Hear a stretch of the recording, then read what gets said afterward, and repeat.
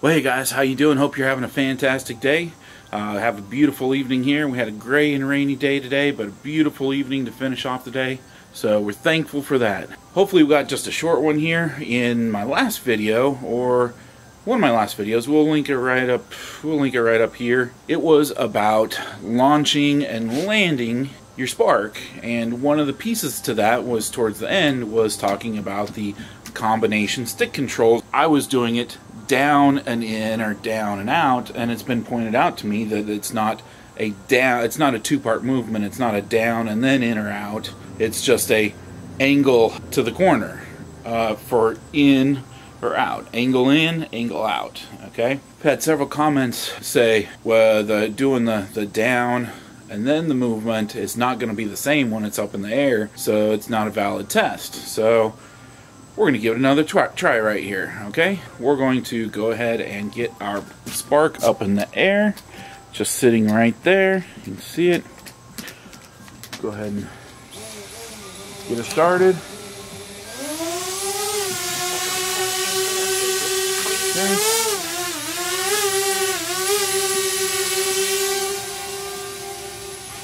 We can see it hanging out there still, right? See it moving back and forth? There we go.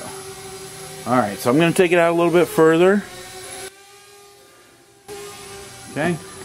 And so instead of doing down and in, so I'm going to take it out a little bit further because we're a little close to the deck here. So instead of doing down and in, we're just going to do to the angles. Okay. So we're just going to do to the angles. And that was more than a second and a half. And we still got a flying Spark. You see that? See the Spark there? Alright, we'll bring it a little bit closer. Do that again. Alright, bring it back. Bring it up a little bit.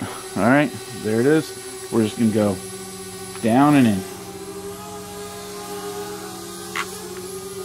And we still have a flying Spark. So get it back in view here, bring it a little bit closer. So that was down and in. We're gonna do down and back now, okay? Oh, can't do it there. Gotta scoot it back further away. There. Alright, so you see my puppy out there running around. Alright, so we will do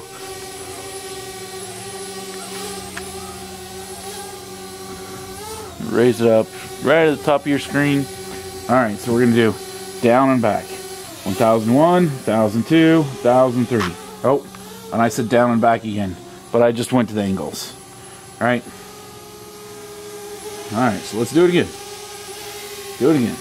Alright. So, it's right there. Can you see it? See it? Okay. We're just going to go to the angles. 1001, 1002, 1003, 1004. And we still have a flying Spark. Look at there.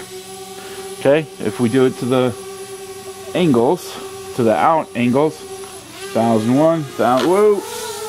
Almost ran into my deck there. Okay. So let's see, we'll face it this way. Alright, can you see it there?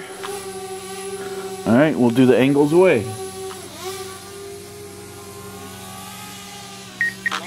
Still, oh, that did say a landing there. But that might have been just because it got close to the ground. So let's take it up.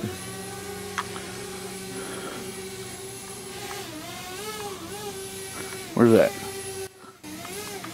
There it is. Alright, so I'll do outs.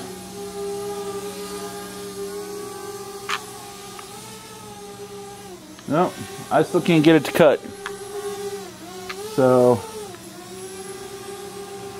for those of you saying I'm doing it wrong, here we go. One more try. Just going straight to the corners. Sitting there holding it, holding it, holding it, holding it, holding it, holding it. And didn't kill it. Didn't kill it. If I do it again, going to the corners in, Holding it, holding it, holding it, holding it, holding it, holding it, holding it, holding it. Still didn't. Alright. So I think that goes to show that the combination stick controls, which are diagonally in and to the bottom, or diagonally out to the bottom, either one of those doesn't kill the Spark's motors like the documentation says it should, and like it does in the Mavic and the Phantom. Now I know some of you guys said there's a setting that you can change that in the Mavic and the Phantom, the newer versions, and I think you're right on that. If you can find that in the Spark settings, go for it, because I have not been able to find that. But for me, the CSEs do not stop the motor. It doesn't drop out of the sky. So, alright, hope you guys have a great day. Hope that clears things up, and we'll catch you on the next one. See ya.